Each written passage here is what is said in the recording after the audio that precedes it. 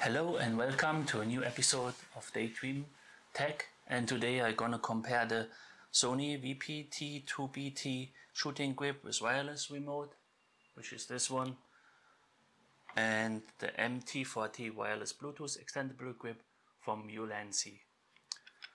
So let's have a look. The Sony basically just comes as it is, and there's a battery compartment where you put in your battery. It's a CR2032. Once the battery is empty, you have to remove it, buy a new one and put the new battery in.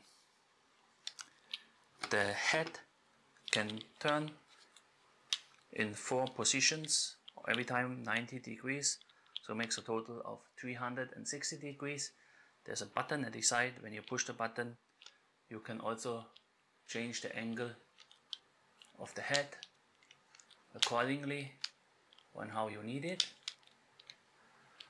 And you have the on-off switch, the customize button number 1, which will be the same as you would program it in your camera, movie button so you can start recording, and the photo button.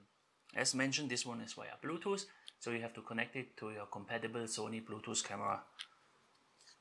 And you can use this also as a tripod to stand it on your table, or you can use it as a selfie stick to hold the camera.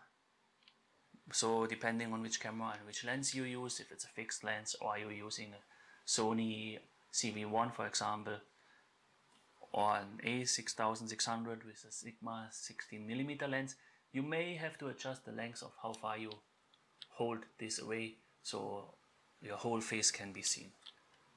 Now let's have a look at the Ulanzi. So the main component is the Ulanzi, and as you can see, there's no tripod function yet, but it comes with a tripod, so you can screw it on the bottom and put it on the table as like this. You can move the head up and down, however there's a lock, so you cannot completely tilt it in this direction. The Sony can tilt it each direction 90 degrees. This one goes either straight, 90 degrees, and everything in between. You cannot twist the head, meaning you will need to adjust the camera that you fixed here in the direction you want to use it. One common thing they have are the buttons. So you have the on-off switch, you have the custom button number 1, movie button, photo button, and the zoom button.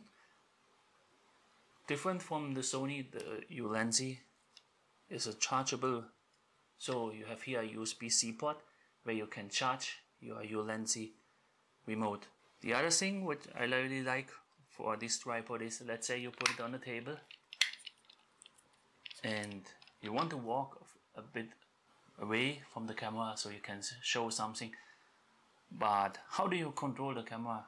With the Sony one, you have to push the button here. That's where I like the Ulanzi. You can remove the remote. It's fixed with magnets, and the magnets are very strong, so as you can see, and then you can take it along. And I tested it.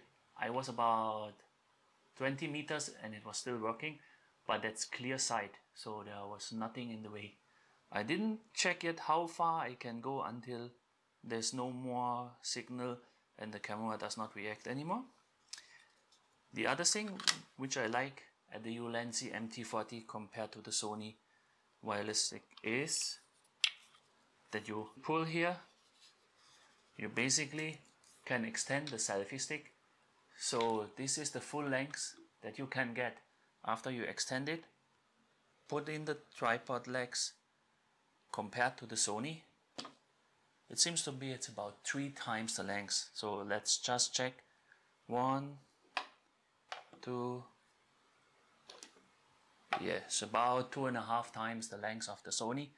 So you can get a further distance from you away, depending on the camera and the lens that you're using. You don't have to stretch your arm like crazy. And then one more thing which I really like about this tripod, let's put it together first. It comes, as I mentioned earlier, this receiver. So now you may ask, why do I like this receiver so much? Well, the Sony wireless control only works with devices that are Bluetooth enabled. For example, the CV1, the A6600. However, the Ulanzi transmitter can connect to this receiver, meaning, for example, you have a Sony RX100 Mark V-A. You plug this into the USB port of that camera after you switch the camera on and initialize the connection from the remote to that specific camera, and you can use this remote the same way as if the Bluetooth would be integrated.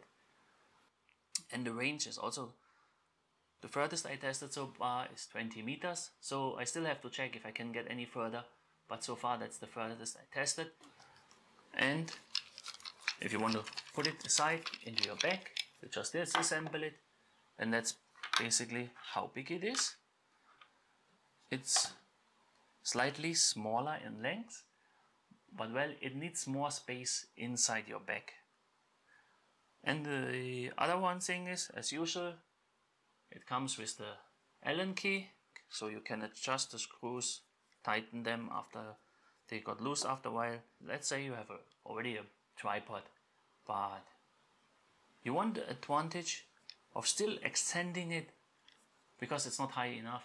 You can mount this on the top of your tripod, extend it, and mount your camera here on this side. So you get an additional, well, I would say maybe 20 centimeters where you can put your camera on top.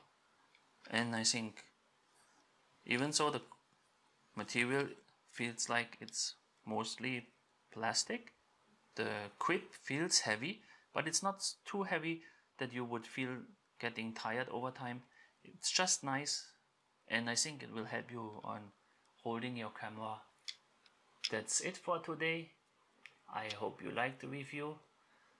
If you like it, please click like and subscribe, and I hope to see you in my next review.